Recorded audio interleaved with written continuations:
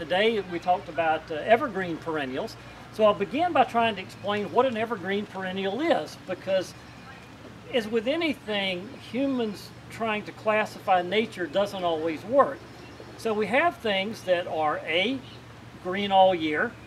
We have things that are green in the winter, but then go dormant in the summer. So are they evergreen or just are they winter green?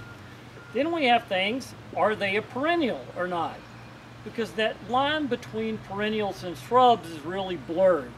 So some of the things I'll show you today, they're evergreen, but you can argue either side of where they're perennials. So let's just start looking at a few. A plant that I like to use, and the reason we use perennials, the reason we use evergreen perennials is so the garden has interest in winter. Because anybody can do a garden that looks good in spring. That takes no ability whatsoever gardening-wise. I mean, it doesn't. It's really simple. Wintertime is when you really have to know the plants and find things that are of great interest then. So one of my favorite plants is this. This is a plant called butcher's broom, or Ruscus. It's a European native. It has generally male or female. We do have several, and I'll show you some as we walk through, that have both male and female, and when they do, they have red berries on it all winter. This is probably the most shade-tolerant plant that exists. You could grow this under a deck. There's not many plants that will grow where that grows. So love the Ruscus. I mean, this is also first cousin to a plant many of you may know called poet's laurel, or Danae, used in flower arrangements. Another that I would call an evergreen perennial. This is actually, the closest plant to this is asparagus that we eat. Yeah, believe it or not, it's basically an evergreen type of asparagus. When the new shoots come up, you can see that they actually look like little asparagus. All right, other plants that we don't normally think of would be Stokes Aster. Stokesia, one of our great native plants, and in the wild actually grows with pitcher plants. People don't know that. So it likes it really soggy, but yet will take very dry. So just texturally, I like that very interesting, even though it doesn't have any bloom in the winter months. Now, we talked about things that die down and then come up. In a classic example, classic example would be the surprise lilies, or Lycoris. There's two types. There's the type that the leaves come up in October, and then the type that the leaves come up in February. And so these will actually go dormant in the late spring, early summer, but they look great in the wintertime. So even though they're not technically an evergreen perennial, you can certainly use them in the same way that you would. Okay?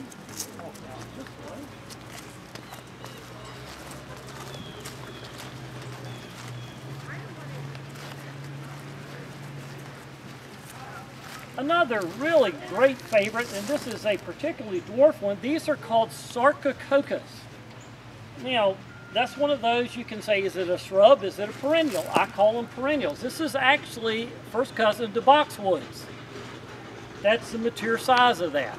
They are just coming into bloom now, and hopefully we'll take you to some that they're in full bloom now. Extremely fragrant. You can find Sarcococcas that get 3 foot tall, you can find them that get 1 foot tall. But the idea that they are completely evergreen all year and they have wonderful fragrance is really not much like that. And again, for very dark shaded areas, absolutely fantastic. Another great one that I think deserves a lot wider use are Rohdeas. Rohdea is first cousin to a hosta. And again, completely evergreen. We've just finished harvesting the fruit, but just like the Ruscus, it has beautiful red berries that are on it all through the wintertime. And again, very tolerant of shade.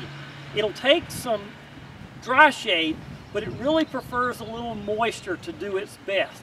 And the Japanese have been collecting these for years. There's probably 200, 250 named varieties in Japan with all kinds of little funny variegations on them.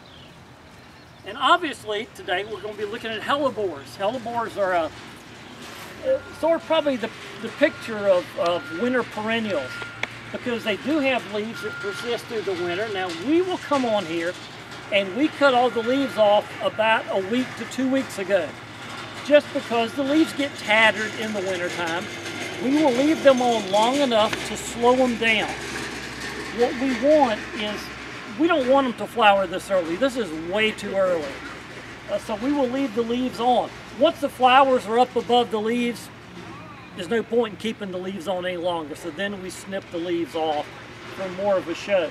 And these are all European natives, well, primarily European natives, but just really nice evergreen foliage.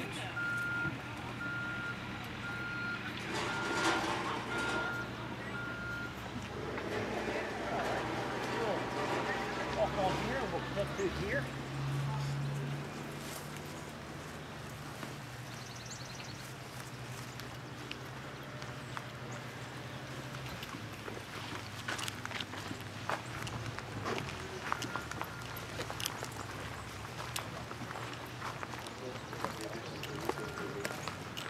Yeah, we're redoing a lot of stuff. Yeah, it's amazing what happens during the winter time when we're not looking. Now, one other group that I think is really particularly nice are the cast iron plants, or Aspidistras. There are many different types, some hardier than others. This particular one gets a little bit of winter burn for us, but really nice foliage. And this, you can see, this is a form of Aspidistra elatior that has almost no damage on it. Excuse me, and again, for dry shade, just absolutely fantastic plant. Now, a plant many people may not know or may not recognize is this. Looks like a grass. No, that's also an Aspidistra. Yeah. Doesn't look anything like the plant behind you, but yet it is. And this is really interesting how nature has plants that look like something else. So take a look at that and then look at that plant over there.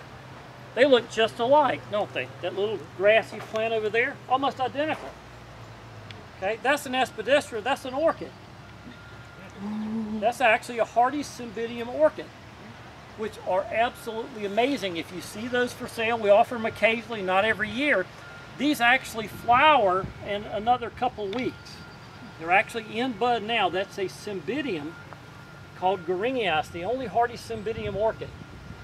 So there's a lot of things to give you this wonderful effect from the Aspidistras, the orchids, or some of the little carex grasses.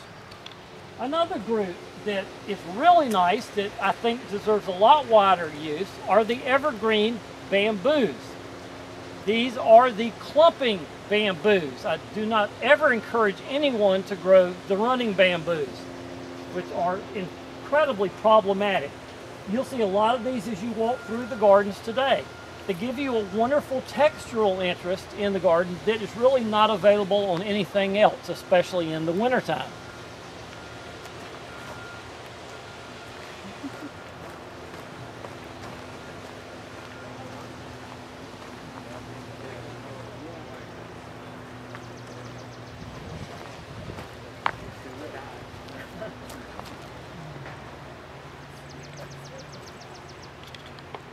Nice little ground cover here would be something like the Saxifraga. And this is a, well, it's got a lot of native cousins. This is a Chinese version. A lot of people grow this as a house plant. They call it strawberry begonia. It's not related to begonias at all. I don't know how it got that name, but beautiful evergreen ground cover. It does spread, but not invasively. This patch has been in for well over 10 years old. Another excellent one for evergreen foliage are the Cyclamen. Love the Cyclamen. This foliage comes up generally in August and persists through the winter, and it will eventually die down in May, June. It's beautiful foliage, and they finish flowering. They actually finish flowering around Christmas, and I love the fact that these, once it finishes flowering, the old flowers actually coil up to protect the developing seed. So once that seed is ripe, then it actually uncoils like a spring and just shoots the seed. So it's just a fascinating little plant that nature could come up with a neat device like that. Cyclamen are one of those plants that you want to put where nothing else will grow in the shade. So at the base of a tree that never sees any water, that's where cyclamen thrive. If you put cyclamen in good garden condition, they will die. Put them where they get summer moisture, they die. So you want them in the absolute worst conditions possible in your garden. That's where they thrive. There are a number of wonderful evergreen ferns. You'll see a fair amount as we walk through today. This is one of my favorite. This is Siebold's Dryopteris. This is found, named after a famous plant explorer named von Siebold. This stays completely evergreen. It's getting a little too much sun now that we took the hedges off, but there are a number. Again, texturally, there's really nothing quite like the evergreen ferns.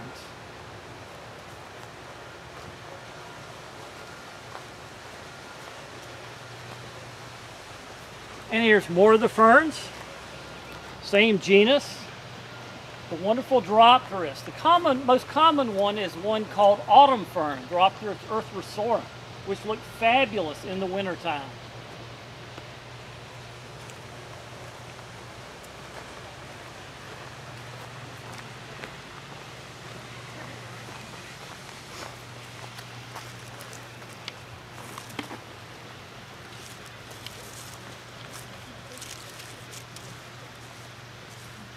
Talked a little about ground covers earlier. I think this is one of the most splendid ground covers there is for the wintertime. This is our native toothwort. The genus, of course, Dentaria, which is Latin for teeth. And this is actually in the same family as cabbage that we eat, even though that seems sort of weird. The flowers, which will come up in about another 6 weeks, are about a foot tall. Beautiful light mauvey lavender, but you've got this wonderful foliage through the winter, and often the leaves have a beautiful purple underneath.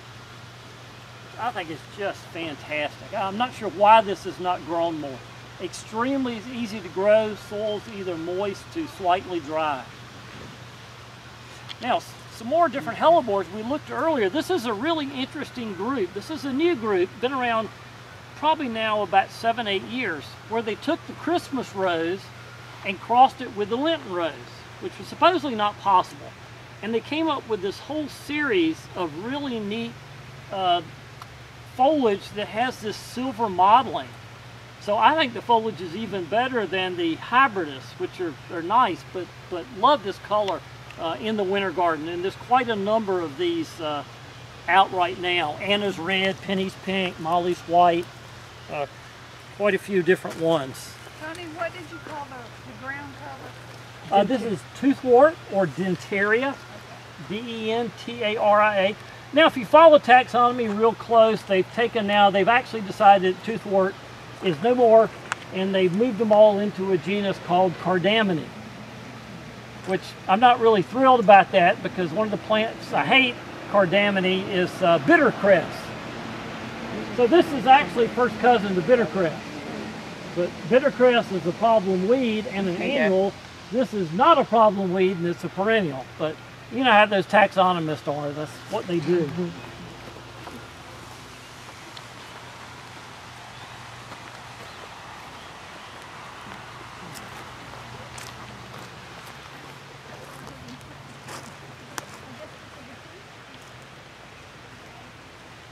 Another really interesting evergreen ground cover, another native, is Erigeron pulchellus. It gets looking a little rugged by the end of the year. Here's last year's leaves. We've just cleaned those up. The new growth is already coming out. Fantastic ground cover. Really easy to grow. Doesn't take a lot of sun.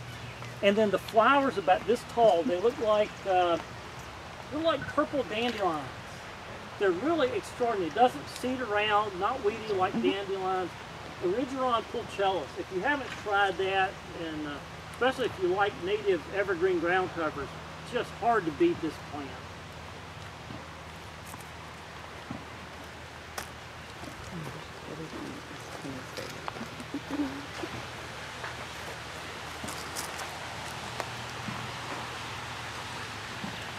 Earlier we showed you one of the toothworts right over there. Here's a different species of toothwort that comes into bloom early. It's another of the great natives. That was one called Diphylla. This is Angustata. So this one is a much smaller plant and doesn't spread nearly as much.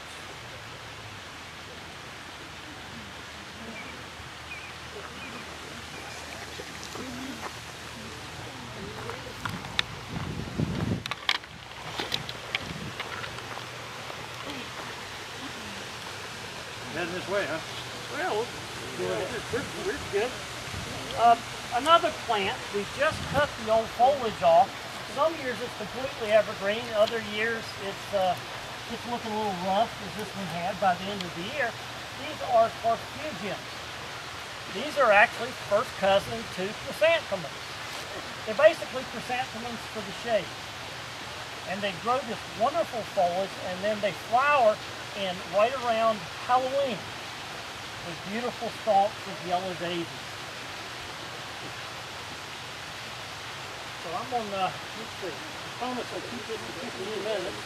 And I think I've already run a couple of minutes over. So I'm going to stop here. If you got any questions, I'm around. I hope this does give you a little idea, though, of how much possibilities. We could have a garden of all evergreens if we wanted. There's so many choices here. It's really amazing.